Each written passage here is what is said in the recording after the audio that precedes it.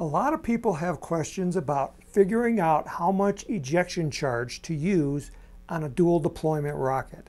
That's what I'm going to cover in this episode. Welcome to Advanced Construction Videos, where we show you how to tackle rocketry building techniques and more. On our website, we sell kits, motors, building supplies, and electronics. So come and learn, shop, build, and fly when you visit us at apogeerockets.com. Hi, I'm Tim Van Milligan from Apogee Components. Today we're going to talk about figuring out how much ejection charge or black powder you'll need to fire off a dual deployment rocket to push the main parachute out. So we're going to start out with the rocket. So here we have a rocket, and then in the bottom we're going to use the ejection charge to separate the bottom part of the rocket, which has the drogue chute in it. And then we put the main parachute in the top, and it's going to be controlled by electronics that are going to fire off an ejection charge to push the nose off. And that's what brings your rocket back in dual deployment. That part you know. Okay, so now how much black powder do you need to fire off that nose cone and make sure it comes out? Well, first you need to know the internal volume inside the tube that you're going to try to pressurize. Now on this rocket here, I have a tube. It's a 4-inch diameter tube, which means if you go on the Apogee website, and if you look at 4 inches in diameter tubes, you're looking for the inside diameter, and the inside diameter is 3.9 inches.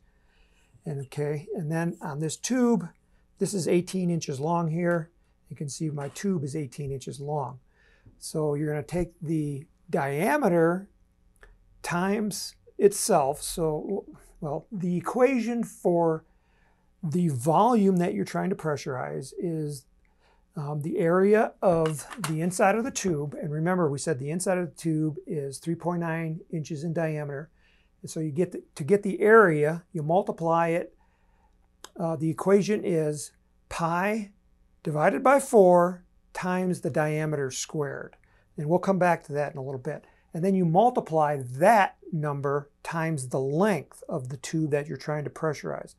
Now this tube, we're not pressurizing the full 18 inches because on the nose cone, we have a 4-inch long shoulder right here. And then on the bottom section, we also have a 4-inch long shoulder on the front of the E-bay. So basically 18 inches minus 4 inches here, minus 4 inches on the back. So basically, we're only pressurizing 10 inches of length inside the tube. So when we figure out the volume, we want to multiply 10, which is that length, times pi divided by 4 times the diameter squared. That's the equation. So I'll come back to that because we're gonna do some math, and this requires math. Well, first let's talk about the black powder, because everybody always asks, where do you get the black powder? And what kind do you get? Well, black powder comes in 4 different varieties, and basically it's 4 sizes of the grains. So you have a very coarse grain, a medium, a super medium, and a really fine grain. And they label them by the number of Fs. So it'll be called 4F is the smallest. This is an Aerotech from a reload from an Aerotech kit. And I'm going to weigh out how much black powder is in here. So here on my scale, you can see it's now at 0. And I'm going to open up the little container and pour it out into the little cup. And we'll see how much this weighs. You can see it has the consistency of like pepper. And I have 0.68 grams of black powder here in this cup. And I think this might have been from a 24 millimeter reload kit. And I'll show you here in a minute where you can find out the weights of the black powder in the other sizes of rocket motors. So now where do you buy 4F black powder like this? Well, you can buy it locally. We can't ship it because it's an explosive, but you can buy it locally from a gun store. But you can't do it from any gun store. It has to be a gun store that specializes in muzzle loading guns. So these are the people that recreate scenes from like the Civil War or the American Revolution. These are muzzle loading. So you want to go to a gun store that specializes in muzzle loading. So just search that in your town and you'll find somebody close, or a gun store will recommend you to somebody else, and they carry the black powder and you can buy it there. And they'll sell it in 1 pound increments, and that's what you can legally own without having an explosives permit. That's like written into law by Congress. So you don't have to worry about buying it, but we can't ship it to you because there's even more regulations on shipping.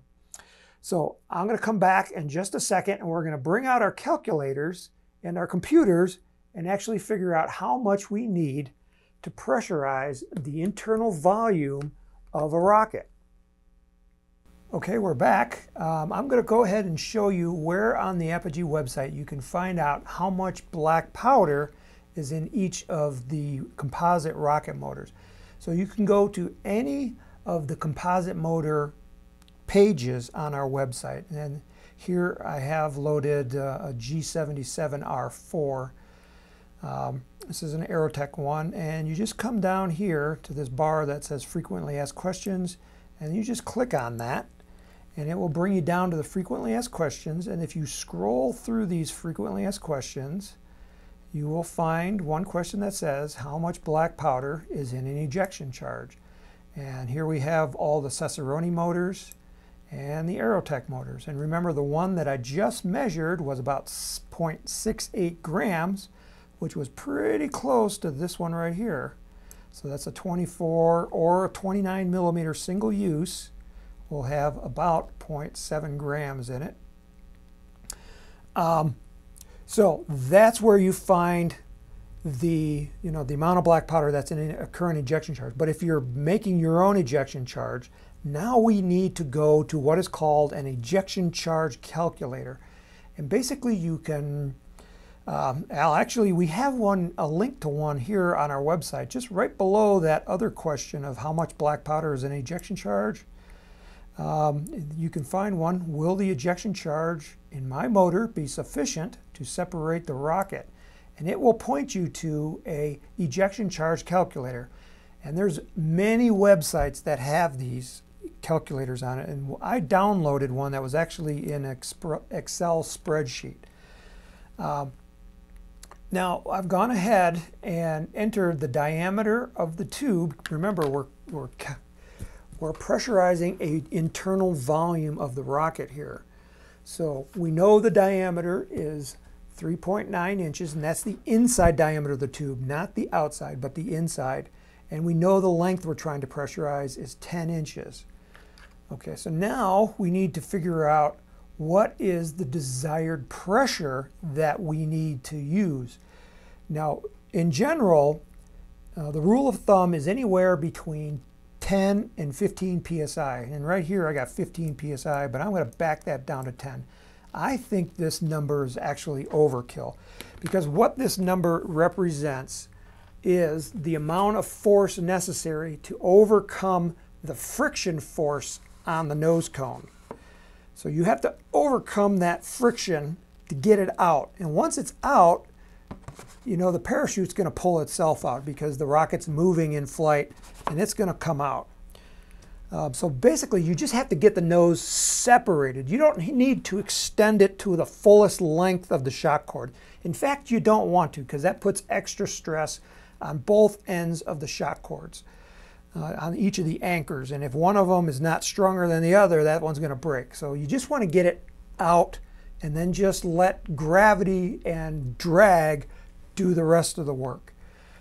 So even 10 psi, I think it's overkill. But now, if we enter 10 psi and hit tab, it will tell you, the ejection charge calculator will tell you how much black powder we're going to need to separate the rocket. And in this case, 0.62 grams.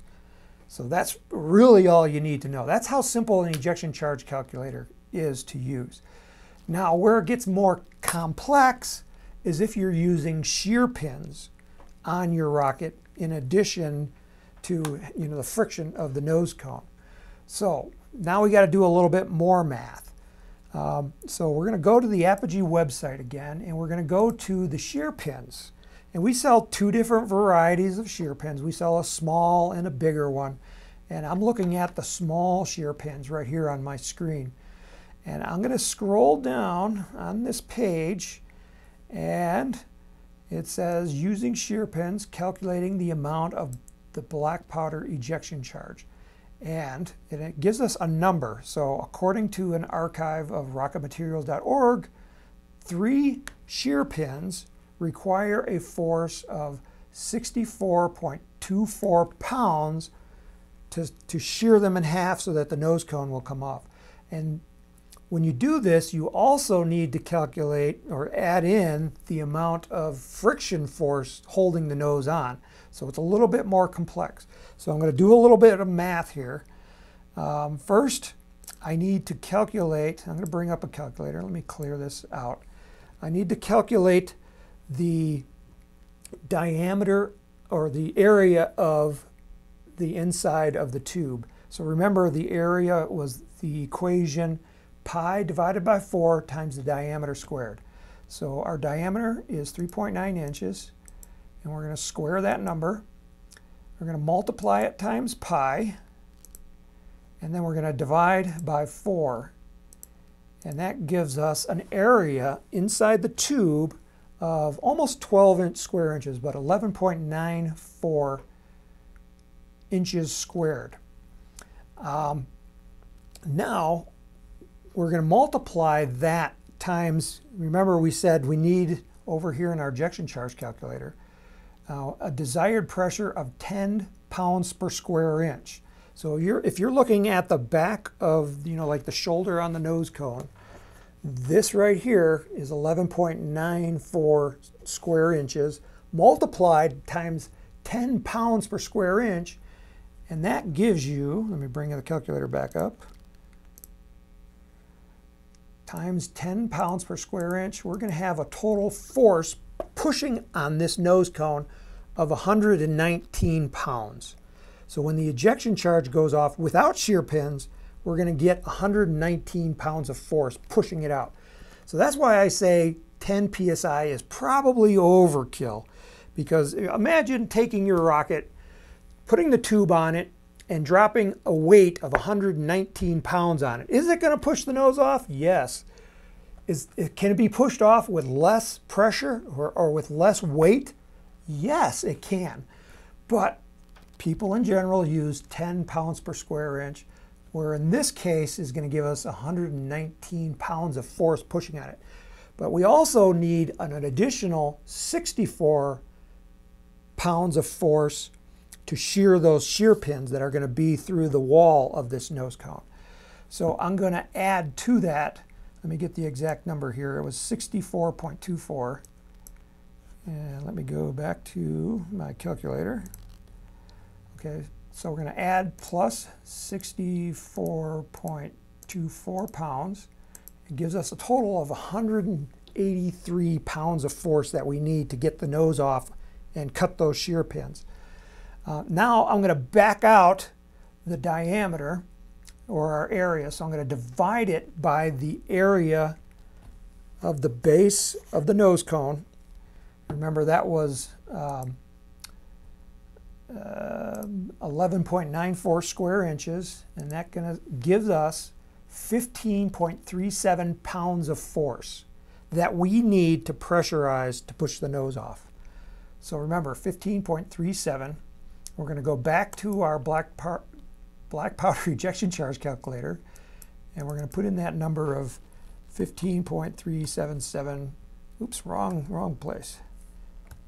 That was right here, the desired pressure, 15.377 psi. Hit the tab key, and it tells us we need 0.95 grams of black powder to separate the nose cone of the rocket.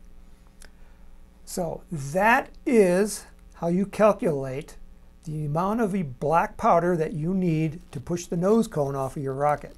Now, I think this is a little bit overkill, so so basically what you need to do is to confirm this, and you need to do an ejection charge test on the ground. And so what you're going to do is you're going to put your black powder ejection charge inside of your rocket, just a little container full of the amount of black powder that you calculated. Put an igniter in it, run the wires out the end of the rocket or out the side through the vent hole to a launch controller, just a simple launch controller. Remember to cap off the motor. If you're pressurizing the back end, cap this off so that the pressure remains in there. I've seen people do ejection charge tests with no motor in there, and then the gas just comes out the back and it doesn't pressurize the inside. So remember, make sure everything is like you would have it in flight, and then set off the ejection charge. It's going to pressurize this, and you do it horizontally on the ground, and the nose cone's going to come off, and it's going to go skidding across the ground. So you might want to have a big blanket so you're not scuffing up your nose cone as it scuttles across the ground. And remember, we just need to get the nose cone off. We don't need to extend it out to the full length of the shock cord, because that's like too much. So just get it, it just goes poof. You know, that's good enough. That's plenty good enough. Okay, and if that happens, then you know you have the correct amount of black powder for your flight. So this was kind of a long-winded explanation because a lot of people are confused about this, and I wanted to take the time to do it right. So if you have questions here on YouTube, you can leave them in the comments section and we'll try to answer them there. If you like this video, hit the thumbs up. Also hit the subscribe button so that you will get notified when we release new videos. And there's a little bell, and that will tell Google to send you an email when we release a new video. So my name again is Tim Van Milligan. You've been watching the Apogee Rocketry Workshop. May the winds be light, may the skies be blue, and may all your rockets fly straight and true.